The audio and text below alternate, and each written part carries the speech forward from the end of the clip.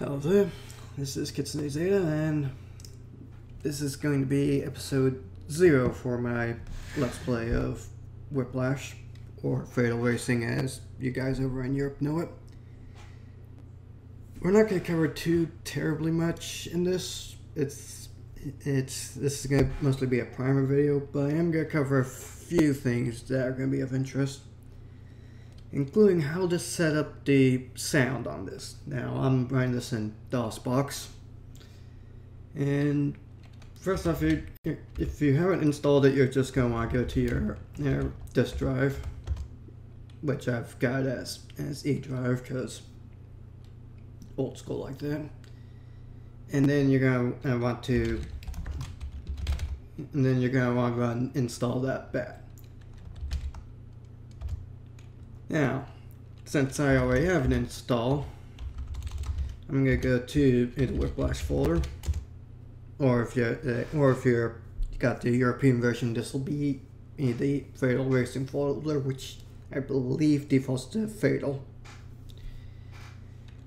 And again, you're going to run the install.bat file. Now, I've got the DOSBox configuration open right now, so I know what my sound settings are.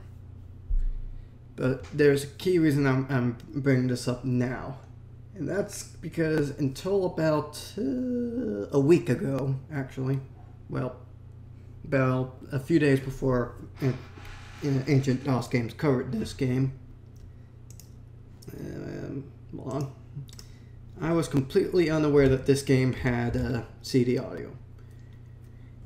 Now, since I have the DOSBox configuration up, I can just skip all detecting, but usually on physical hardware this tends to work.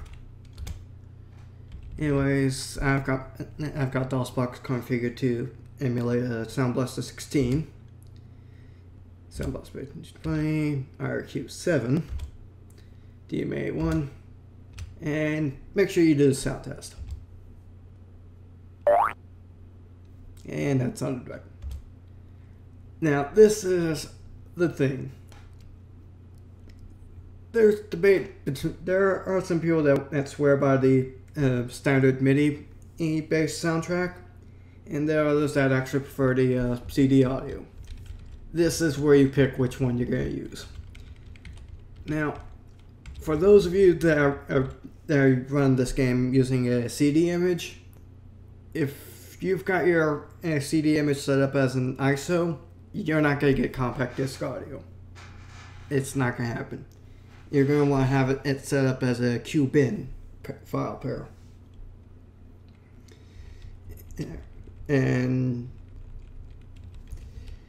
anyways, if you select compact disc audio, you'll get CD audio, which is usually better sounding overall, but those of us that are much more used to the MIDI audio are probably just going to want to use the same music device as they set up for the sound. Now, for this for these videos, I'm actually going to use the compact disc audio. And again, make sure you do the sound test, because this will tell you if you're going to be able to do it or not.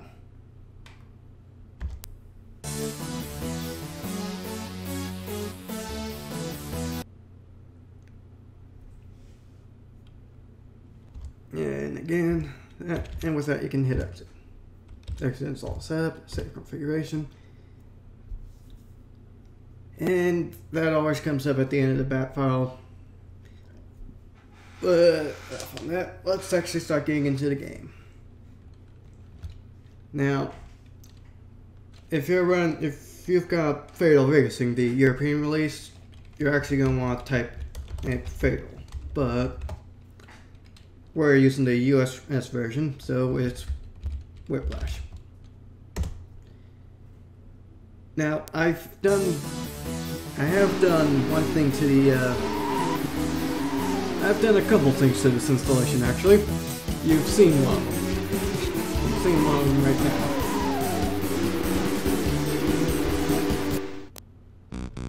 But I have done a couple things. Let's see, I'm trying to remember what they are offhand. Yeah, I've changed a few of the strings, or a few of the text strings around. For instance, the difficulty levels. Now, the difficulty, all the strings are actually stored in, well, almost all of the text strings are actually stored in 3 files. Well, 3 files per language. And those can be located under the FATDATA folder. A lot of the strings are there.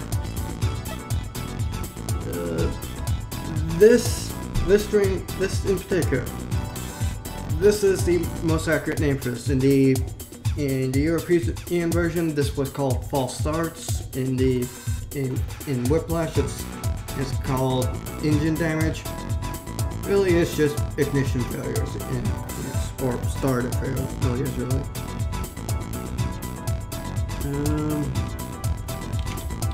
Let's see, any other things to note? Nothing immediately options. Oh yeah, one thing that I did to my installation. Normally, when you enter with the whiplash.bat command, it's going to bring up a screen in to prompt you for getting the registration info. You can just edit that out the bash file. So, what is Whiplash? Well, it's a old racing game. Sweat 270ZX is And I'm actually just gonna go ahead and switch over to time trial and pick one of the tracks. The Grand Boy. This seems like a good one. Well, before I start, absolutely want a chance to control the round.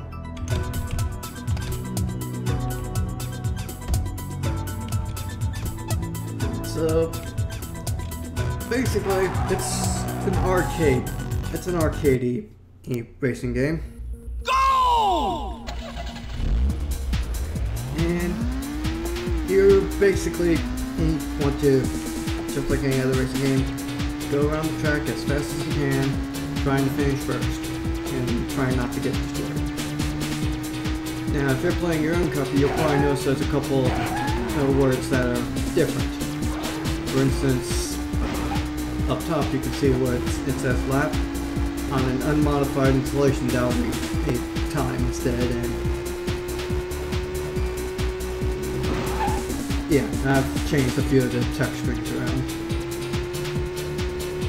I actually did not know you could change those until literally the day that I'm recording this.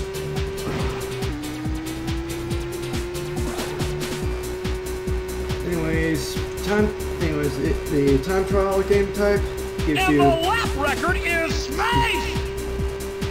Gives you 5 laps to set the best time that you can with the car that you have. And there are no computer opponents, although there can be a second human opponent. This game does support split screen multiplayer.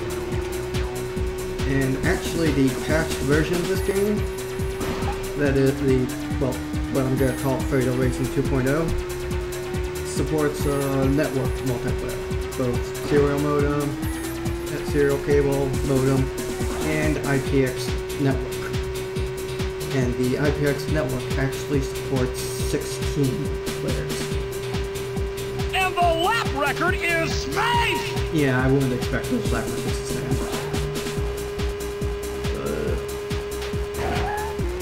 So controls are fairly simple. I'm actually using keyboard controls, although Gemini, the guy behind Ancient DOS Games, swears by analog controls. I've done just fine with keyboard.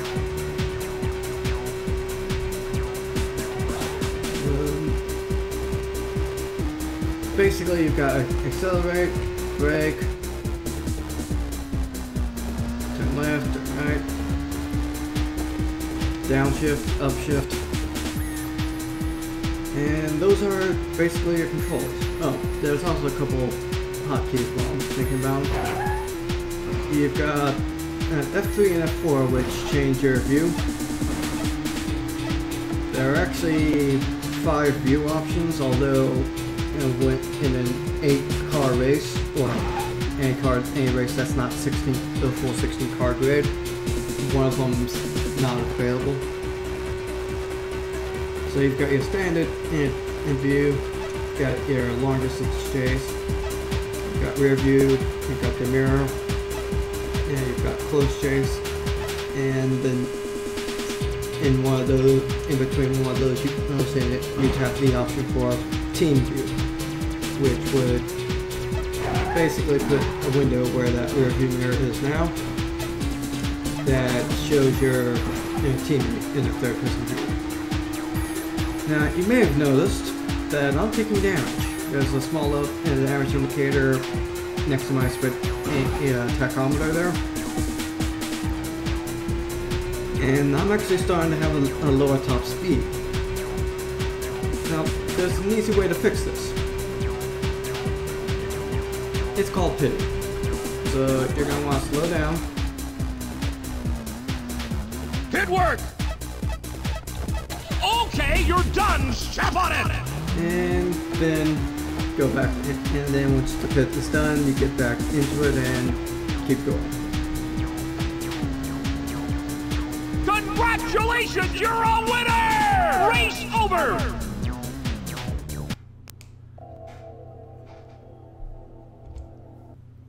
Yeah, that record's definitely gonna get beaten.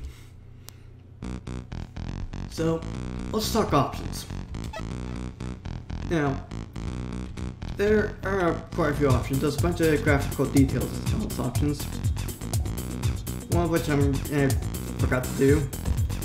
I'm making it an SVGA because it actually looks better in SVGA. It can be slightly slower on period hardware, but it's a trade-off I'm willing to accept. Now, if you're running the unpatched Fatal Racing game, you don't have perspective correction. I'd suggest going hunt down the version 2.0 update. Anyways, the rest of these settings basically affect how the game I look, except for panel and to a degree look ahead. Now, panel restricted, which is the default for versus mode and is the only option for the 3DFX version, basically simplifies the panel, the HUD a bit, and I'm going to go ahead and show you what that looks like. Go! Yeah, you can see the HUD is a bit simplified. And you can actually, since I'm here, I might as well use this to demonstrate what the various things do. Perspective correction, you might be noticing some textures kind of switching. That's all it does. It can say a bit of performance, but it's not absolutely necessary. And names will just pop up the names above of cars, buildings, actually controls the signs as well, which you're going to want to leave on. Glass walls, I don't think there's any on this course, but this would make them opaque. Horizon. Yeah, I have to switch to third person view. There we go. Car textures. Whether or not the cars are textured or just colored blobs. Honestly, look, you're going to want to keep most of these texture options on. Although, okay, you're really going to want to keep the building textures on. So if you really want that virtual racing feel, you can, and I'll put it out. Trailers are mostly torn between. I'm not actually just going to keep all these on.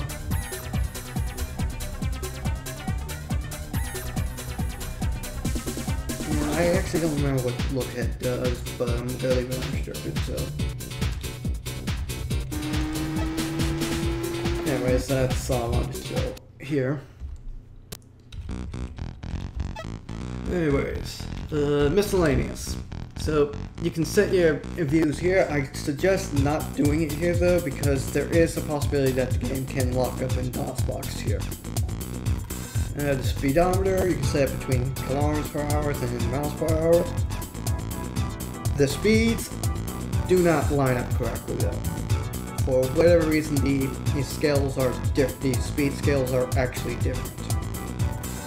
180 miles per hour is not the corresponding value in kilometers per hour.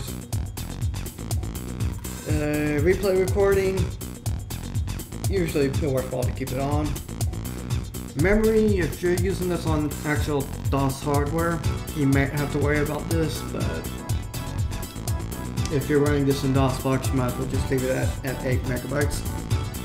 And engine damage, false starts, ignition failures, whatever you decide to mod this name to. This makes it so that the more damaged your car is, the more likely it is that when you go to start the engine, it actually won't start.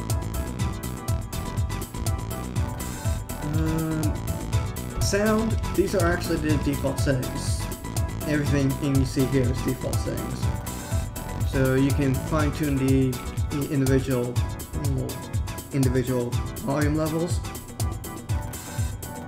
Now speech covers both the announcer and teammate chatter, so you're gonna want to be careful with that. And names. This is basically where you can enter your name.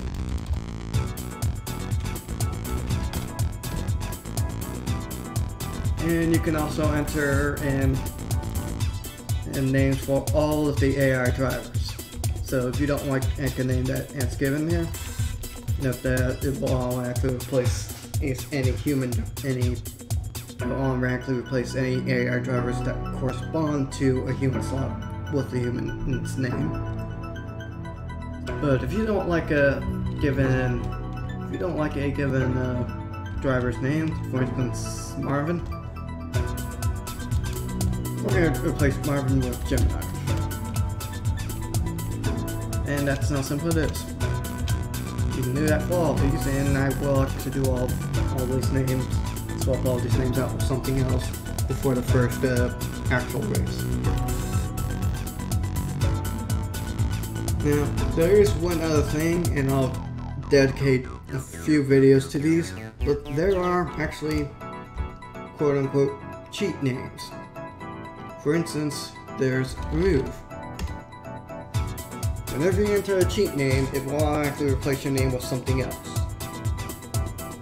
Note that it has to be done as the player name. For instance, if I were to type remove as that, it would stick. So, incidentally, the one cheat that I did enter there undoes all active cheats, except for a few select ones. So I'm gonna go over the tracks in the videos that the races take place on. I'm also gonna do a proper time trial commentary on each of those. However, I figured now's a good time to go over the 8 cars. Lotto Ariel Suete 270ZX is a good all-rounder with an average maximum speed and a good acceleration. Ariel are the only surviving French major car manufacturer in the world. Their reputation is for all-round performance cars. So this is a good beginner's car, and you saw how well it handled. It's not the strongest, but it's also not the worst. The Silvus 511 GTI has the best acceleration on the grid. Its slightly disappointing top speed and light chassis make it a tactical choice. The Italians are the world leader in design and construction techniques and are the largest car manufacturer in Europe. So, disappointing top speed is an understatement. This is by far the slowest car in the game. It also doesn't have much mass, which means it's liable. It tends to get smacked around by the other cars. It does have decent acceleration and braking, although one of those two actually doesn't matter. The errant V8 GT is fast and reliable, renowned for its ability to power slide. Pulse Engineering pay attention to quality and detail, which makes this English car a very expensive affair. So this is another good car for the newbies, because it's generally balanced all around. It does tend to power slide, but it's middle of the line. Global's Celerity Mark II is a fast, heavy, durable car that has a slow acceleration. The Global logo can be found on 40% of the cars sold in the world today, so the U.S. constructors can truly be said to be global. So Global is one of the two powerhouses in the game. They've got the second highest top speed, they've got decent enough acceleration, they've got the most durability of any of the 8 cars. Braking, again, is a little less than desirable, but doesn't really matter. And turning and grip are okay.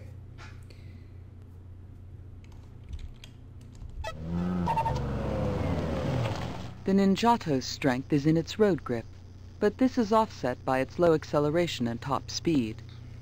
Million Plus have been effective at creating thoroughbred performance cars throughout Japan. So you might have noticed by now the music has cut out, and that's because it doesn't loop. For whatever reason, the menu music doesn't actually keep looping, and I honestly don't know why. It really doesn't matter.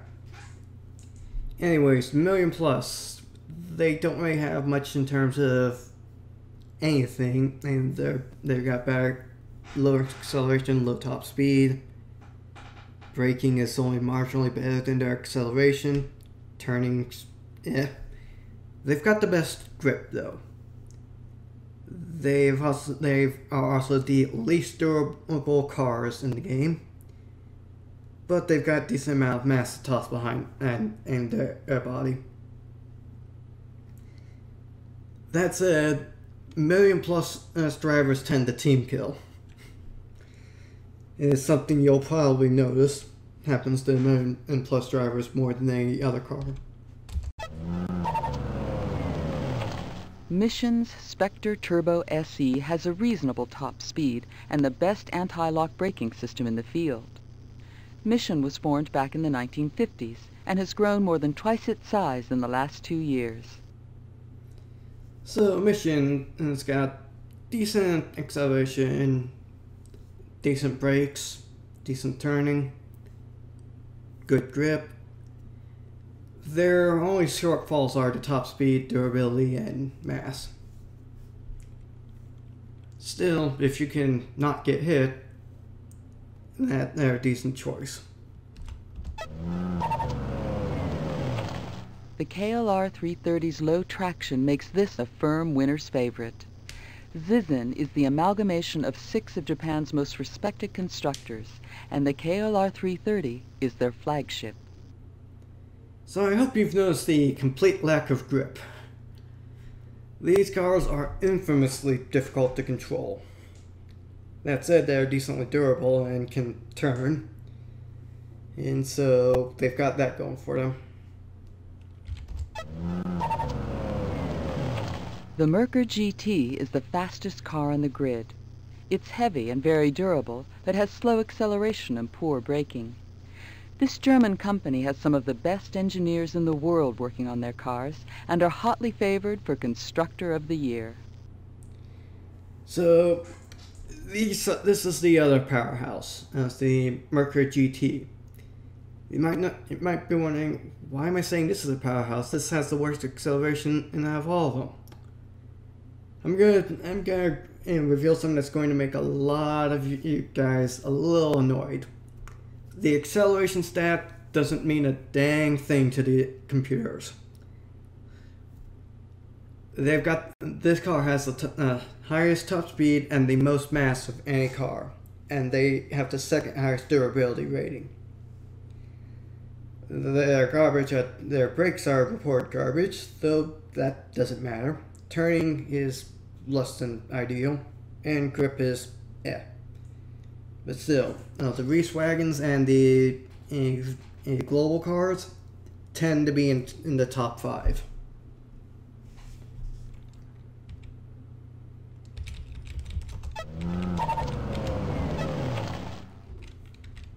Anyways, main of the options. You've got 1 player, 2 player, which I've again changed the text to be 2 player local. Oh, sorry. 2 player local. You've got network, serial link, and modem for multiplayer options. Now, when you do one of these, you do get the option to set hotkey text messages to the F5 through F8 keys. We're never going to see them because we're not going to do a network game ever. So, game types. Now, in time travel, your only option is, well, humans. But in the other types, you can select between a 2-car head-to-head, an 8-car race, or a full grid of 16 cars. All the races I'm going to be doing are going to be full 16-car races, because that's honestly the way that this game feels like it was meant to be played. However, if you're aiming to unlock stuff from winning championships, you can go with the option of doing a head-to-head race, head-to-head 2-player split-screen race, and just abusing that for the unlocks. Because there are stuff to be unlocked in this game. Anyways, difficulty. Well, game types. You've got single race, championship, which brings you through all 8 races of the cup. And then time trial, which, as I've said earlier, is 5 laps on a single track. Difficulty. Now, I've changed some of these names around. This up here, what I call warm-up, and by all rights, it really is a warm-up. In the actual release of the game, this is called girly difficulty. Yeah. It's a warm-up. Trivial used to be called easy, but I find it so easy that, well, there. This used to be medium. This used to be tricky. This is still hard. And this is what was called impossible. I opted just to call it lunatic. You can guess that's my fandom from that. There is actually one extra difficulty level above it, but we'll get to that later. Not in this video, but in a much later video. Suffice to say, I actually prefer playing on that extra difficulty level as opposed to impossible. Or lunatic, as I'm gonna call it. Now, collision damage level. This is basically the damage scaling for this is basically just damage scaling of the game. It's more or less what it does. Just like with difficulty level, there is one additional option, but those two, that extra option for damage level and the extra option for difficulty level, are linked. So if you have it set on one of them, it's automatically set for the other. Now, difficulty. This does a few things. It most obviously affects the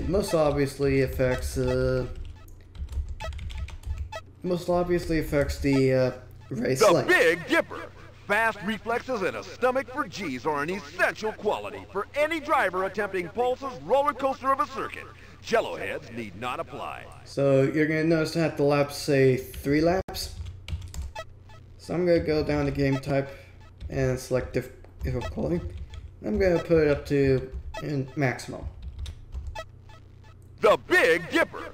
Fast reflexes and a stomach for G's are an essential quality for any driver attempting Pulse's roller coaster of a circuit. Jello heads need not apply. 15 laps. This is the most significant difference in difficulty levels. Now the other thing that it does is it affects the enemy AI, the AI of the other racers. And that's going to be it's hard to describe exactly what it does, but basically on higher difficulty levels, the AI will get more aggressive. They also tend to push their car further, which means they'll actually be driving closer to their maximum speed. Anyways, the other options here are replays, where you can view the last, where you can actually show hello static, where you can actually see the replay of the last race shown, and you can save your replay. You can load saved replays. There's also some editing that you can do.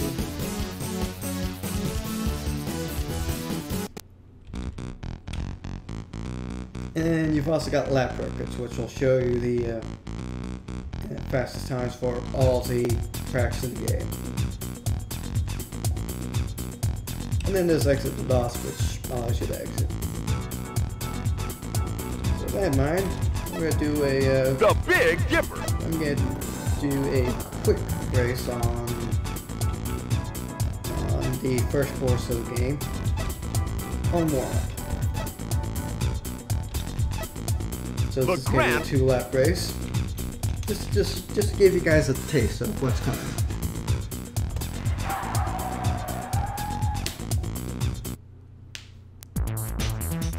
Drivers ready! Engines ready! Go! Yeah, since I am in a, you can see now that I have the team view up. Now, a word of notice about the two views about mirror and team view. They do tend to slow the game down just a bit. There's a little bit of lag that you can get with those, and you can also see some flickering colors. Yeah, give it some. You can also see what the ahead and behind them do now. Basically distance and time to the car ahead and car behind.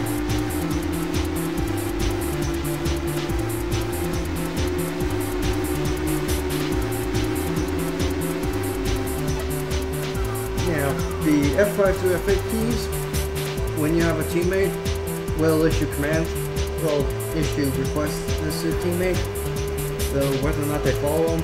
Roger that. I've got the line. I'm going for it. Is basically. And the lap record is smashed! It's basically Final a lap. dice roll. Keep it tight. It's basically a dice roll whether or not the AI will follow your suggestions or not. Roger, slowing down. I'll do my best. Negative. I'm slowing up. Gonna stop a few of these suckers. Negative. I'm slowing up. Gonna stop a few of these suckers. Now, there are a total of 8 different messages that your partner can send you. 4 of those correspond to the orders that you can, to the requests you can send to them. The ones you should be aware of. Global 8 to car 7. I'm going for the line. One of them, they will tell you if they turn around and start going backwards. They'll tell you if they're going to pit. And the lap record is smashed! Congratulations, you're a winner! Race over! They'll also warn you if they're getting damaged.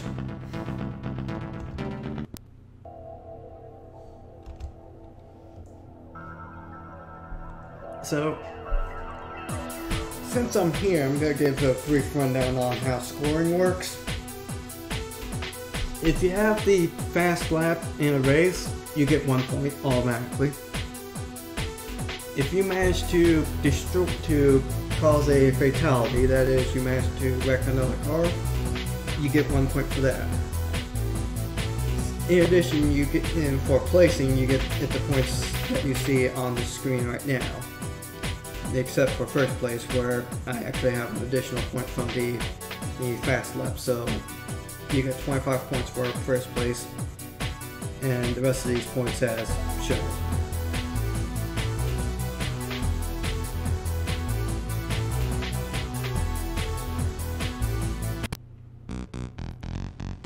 So yeah, that should be a good intro video. I'm gonna link in the Ancient DOS Games episode for this game in the description. So if you want to see that video, you can find it there. And really, in general, Gemini does a good job of covering the DOS games on Ancient DOS Games.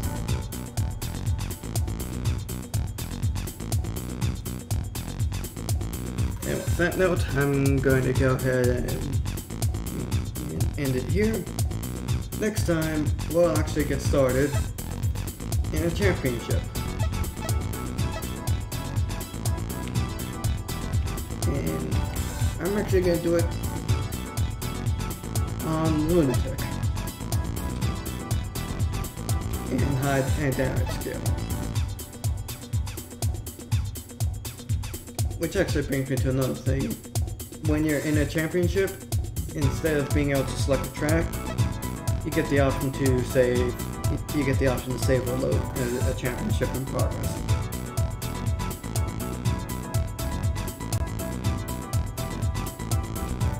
And also, after the first course Global Celerity Mark II is a fast. After the first course of a championship, you can't change your car. Anyways, on that note, that'll be all for this video. Next time, the Grand Royale 10-lap race.